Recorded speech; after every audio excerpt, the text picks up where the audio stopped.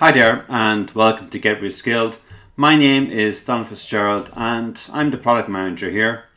In this short how-to video we're going to go over how you log in to our learning management system Moodle and how you can navigate around one of our courses. Okay, so let's begin. Let's put in our username and password.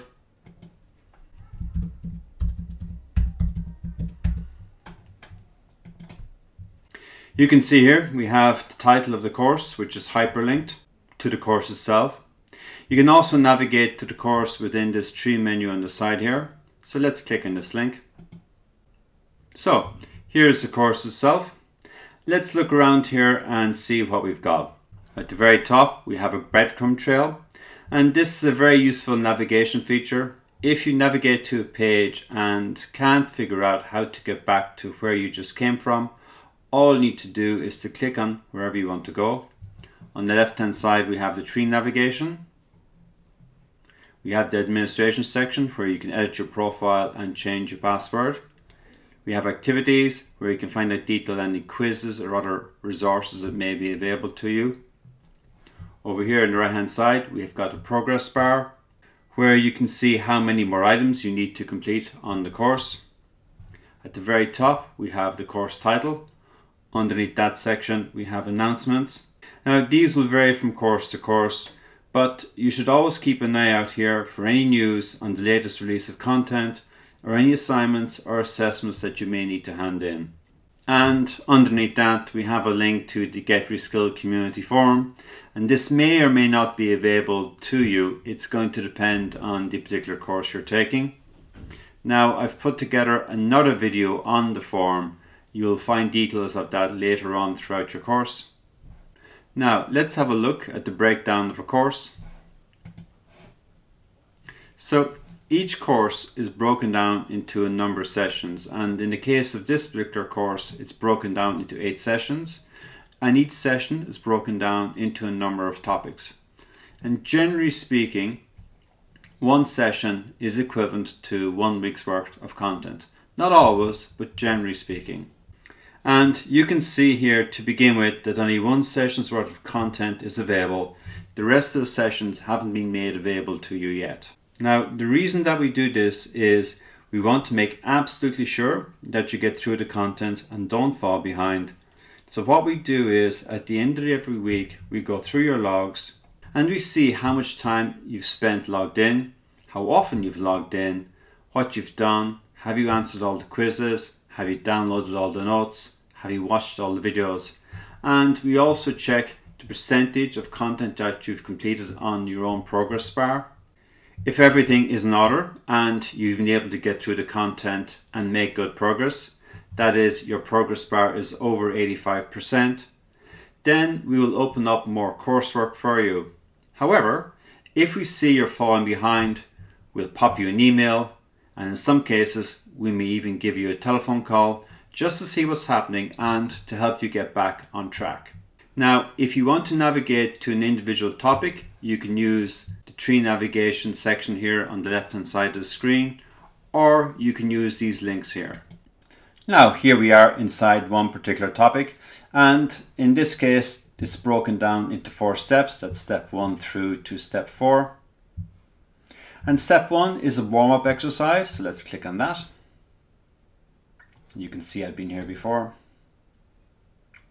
So we have to answer a warm-up question.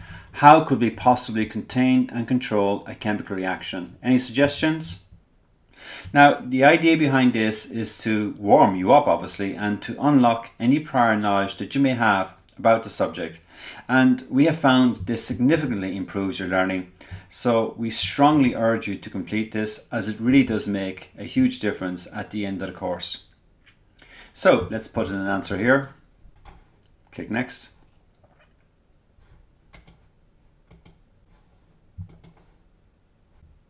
In step 2, we have to watch a video, and just click on that. Let's now look. And if you want to, you can skip to any part of the video using the bar on the bottom here. You can adjust the volume. You can make it full screen. And just for your own information, This system works off the back end of Amazon, and Amazon accounts for about 25% of all internet traffic across the world, so we rarely have any problems with this. And do note that the video contains 80% of the course material and that the notes on step 3 support the video content, providing the final 20%. Step 3, download and read notes. Now, in some cases, this will open up as a pop-up PDF, and in other cases, it's going to open up in your browser, as in this case. And if you want to, you can save it to your hard drive or thumb drive. Just come up here, click there, or right click and click Save. Let's navigate back. And in step 4, you have to answer the self-assessment questions to self-assess your knowledge of the subject. Let's click on this. And generally speaking, we usually give you between 2 and 4 questions. In this case, it's 3 questions. So let's put something in here to show you how this works.